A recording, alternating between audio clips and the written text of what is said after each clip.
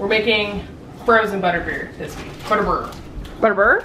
What are you putting in now? So we have 1/3 of a cup of butter. Okay. I'm using salted butter. Salted butter. Got it. Only because that's what I have. So tell them what you do when you use salted butter. Well, I don't always do this. Okay. But we had leftover butterscotch from the last time we made this, and I ate it with some ice cream, and it was just a little bit too salty for me because this also calls for you to put salt in it. So in order to combat that, I don't think I'm gonna put like a pinch, but since the butter is salted, you don't necessarily have to make it over salted. We don't want to use too much. Or you could also just use unsalted butter. Fozzie Bear is here to assist. Are you here to assist, little boy? All right, here we go.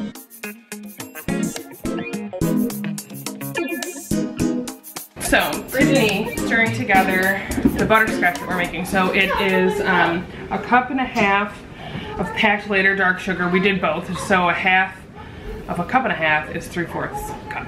And then it's 1/2 cup of light corn syrup. And then a tip for that is if you spray, like a cooking spray inside the measuring cup. I wanted to call it a measuring spoon. That slides out easier because it's sticky. And then there's 1/3 of a cup of butter. And as I said before, I just happen to be using salted butter because that is what we have. And so with this, you stir it all together, these 3 ingredients over some heat. This is in a medium saucepan. Bring it to a boil. I don't have a medium saucepan. Well, we do. I'm just using a smaller one. So we're actually cooking it over low heat because I said in the last video, with the flames, you want them to not go over the sides. You want them to be underneath whatever you're cooking it in. That's just a cooking tip because otherwise the heat is too hot.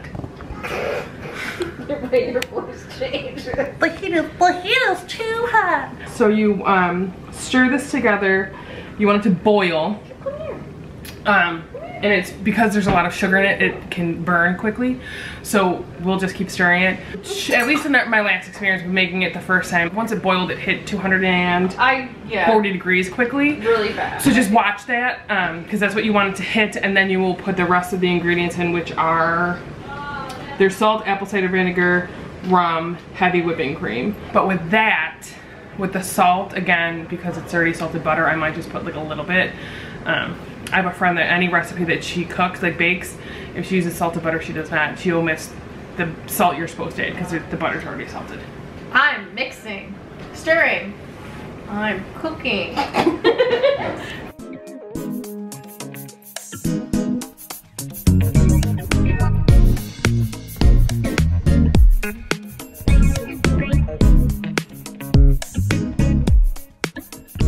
Again, like last time, I don't have a candy thermometer. I mean, I do somewhere, I just don't know where it is.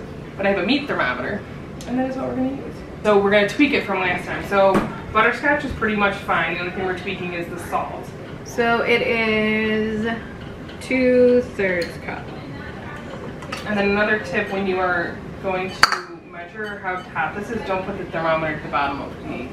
Unless you have a Canadian thermometer, they just pretty much sit on the side. So it's boiling now, so it's getting close. It's at 230. Take off the heat and let it cool slightly. Oh, we're supposed to let it cool for 5 minutes. Alexa, set a timer for 5 minutes. I'm sorry to everyone that has an Alexa. We have Swish aprons now. I bought these on Amazon. Okay. So we need... These aren't pink, these are purple. Apple cider vinegar and rum extract. How much of how much? We need 1 teaspoon apple cider vinegar and 1/2 teaspoon of the rum. Why is the rum gone? And I think also, so I also brought out, because the last time I made butterbeer, not this time, I bought butter flavor, imitation butter flavor. So I think what we're going to do is maybe put that in the whipped topping. That's the biggest thing that we're gonna change, I think. The topping? A half a thing of rum. 1/2 teaspoon of rum extract. This is non-alcoholic. I'm gonna put some Captain Morgan in there. You know what? Would Captain Morgan or would the Bacardi you think go better? I think Captain, but at the same time, I don't know. I think it's like good, like not alcoholic. What else? Apple cider vinegar. A tablespoon? A teaspoon? Teaspoon, 1 teaspoon. Also, people like drink this. That is good for your system. The digestive system. I like the way vinegar smells. I love vinegar. I love Mulled vinegar on fries. fries. Hey! Also, as you can see, we're gonna blend it together. What kind of salt does it say that you should use? Salt? Salt. 1 teaspoon. Because a teaspoon's a lot. That's a lot of salt. Do a little splish splash. That's what I'm saying, a dash. I'm just gonna throw some salt in there. Salt bay. Yeah, so I wanted purple aprons for when we do Swish stuff. Because I'm that kind of a person. I think it's cute. It's a cute idea. Yeah. I will slowly add it to here. Yeah, so we're adding in the heavy whipping cream, the rum extract. I'm gonna whisk the liquid in first. And the apple cider vinegar, and then we're gonna add a dash of salt.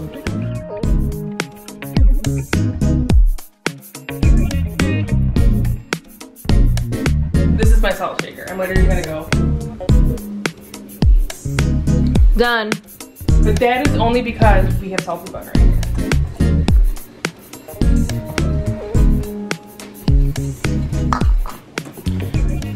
Looks like butterscotch. So this is where we're gonna experiment. So for this topping, you want it to be the marshmallow cream, which we got fluff, which is the same thing. Heavy whipping cream and 2 tablespoons of butterscotch together. But you want it to be fluffy and white, not stiff. And I just want it to be, from last time, more flavor. So I think we're gonna cut down on the whipping cream, add more fluff. Or maybe just add more fluff. We added more butterscotch. I think we should add more fluff. Yeah, that's fine. Yeah, I think that will help. So this is what ingredients wise, it's 3.5 ounces of marshmallow fluff and a cup of heavy cream. And then you add a couple of tablespoons of the butterscotch syrup. So, since we're doing this, not super measuring, I have a scale. I'm just gonna zero the bowl out. This is a lot, but.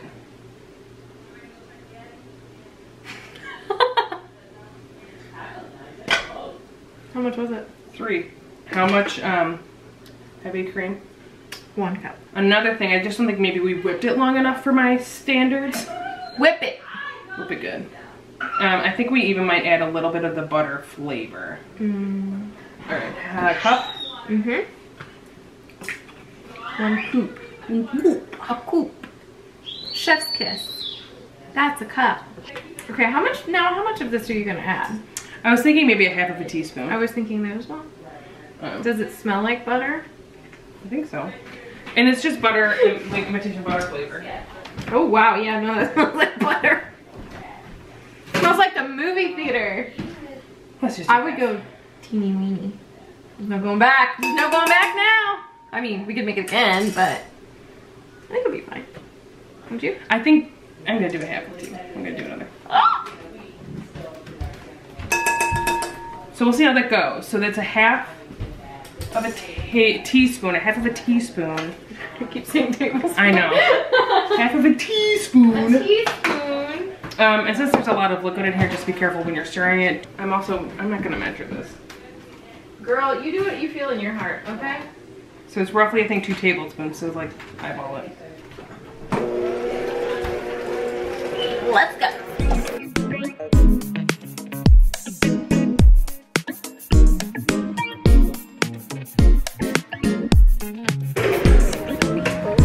I just want it to be thicker, you know?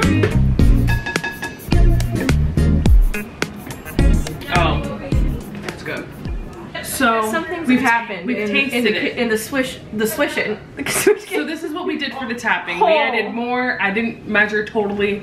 I'm gonna say we doubled the fluff, the marshmallow fluff roughly. Still a cup of the heavy cream, some butterscotch, 2 to 3 tablespoons, and we did 1/2 of a teaspoon of butter flavor. Are we in Orlando? Are we at the Wizarding World? Because that's what it tastes like. I can't even, I can't describe to you. It tastes. You're welcome. I'm calling Megan. Can't give you guys a secret recipe. We're gonna bleep it all out. We don't even know what it is, to be honest. The only thing is, like, I wish it was a little bit smoother. So what I might do next time. Don't tell her. She's not allowed to know. The topping we just made for the frozen butterbeer, it tastes like the Wizarding World. Like, I'm not kidding you. Yes, we tweaked it. Don't tell her the secret recipe. It's a Sasa secret recipe. It's so good. We can't because we didn't measure. Well, we're just gonna eyeball it. I guess you should be worried about carbonation, so make it flat. We're gonna see how it goes. And I'm purposely doing this so it kind of glugs to get some of that out. So for this it says, for every 12 ounces of cold cream soda, you put 2 tablespoons of the butterscotch. I'm assuming that's what we assumed last time. Okay, also, had we really thought ahead about this, we would have opened these and frozen them in ice cube trays instead of putting ice in. I don't know how watered down this is going to taste, so we'll see. Okay. I'm also gonna put a little bit of butter extract. Another half of a teaspoon. Okay.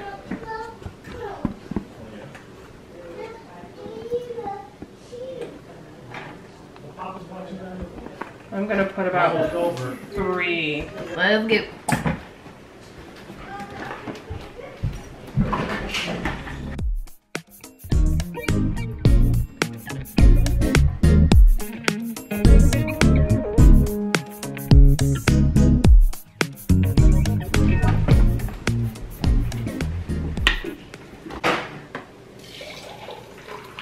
Want me to try it? Sure. It's not bad. It's still cream soda-y. So I don't know if you want to do A little bit more butter. Yeah. Or even the butterscotch. You can do both. Mm-hmm. What did you think of it? Not enough flavor for me. Okay. Not bad. Yeah. No, it's like, What's the rule? you know, we're trying to figure it out. I'm gonna say this. I'm gonna probably put a little bit, actually, more butter flavor in it too. Well, the next time that we do this, we're gonna do hot. What? Hot butterbeer. We want hot. Alright. Some like it hot, some like it cold, some like it in the pot. 3 days old. Though. 9. 7.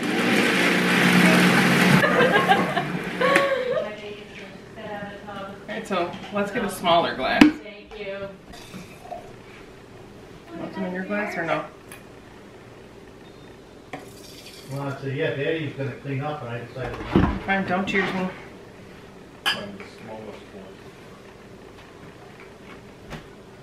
Most pieces.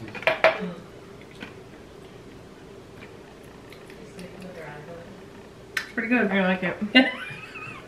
Smells like butterbeer. Mm-hmm. Yeah. Yeah. It's still a little like not frozen enough for me. Uh-huh. Next time what I would do, probably what we should have done. Ice first, then the liquid.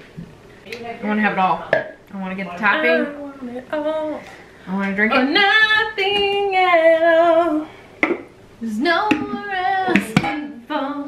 Reach the bottom. It's now or never. I just re-whipped this a little bit. It's always the worst. Ooh, it literally has the consistency. Like, I can't get over it.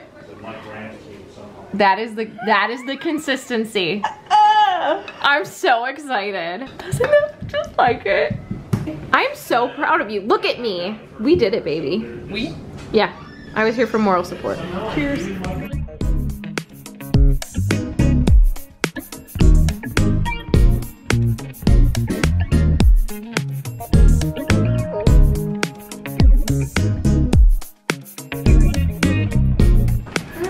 That whipped topping. 2 babes and butterbeer. I really had to get through that. It's so good. Like, close your eyes. We are on the steps beside Gringotts. I just haven't really gotten to the actual drink. I'm not mad about it though. I can't get over the fact that we did it. Like, I was gonna say, it's on my nose. you look cute though. Oh, yeah. I need a straw, but man, Holy mackerel. I'm not mad. Not mad. I'm just so happy. We have a messy kitchen today. We're just gonna do it. Yeah. Just gonna do it. What kind of ice cream do you We're got? live. My hair looks crazy today. Tag team backing in. Hi. Sounds like Accio calls. I'd like to know who's calling at 7 o'clock on a Sunday. There's another vlog. Ooh, my hair looks crazy. Beautiful baby. Make me butter your baby. Dance with me, baby. Dance with me, baby.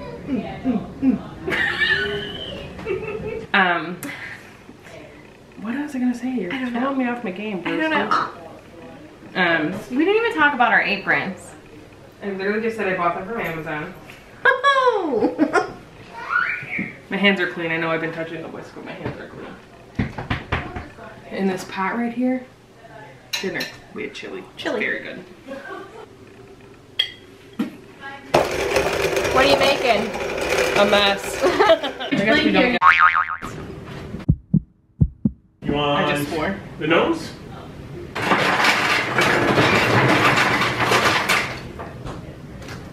Good thing we're writing this down. Yeah, really. I'm gonna try a spoon. Oh, that is not focused. We're tilted.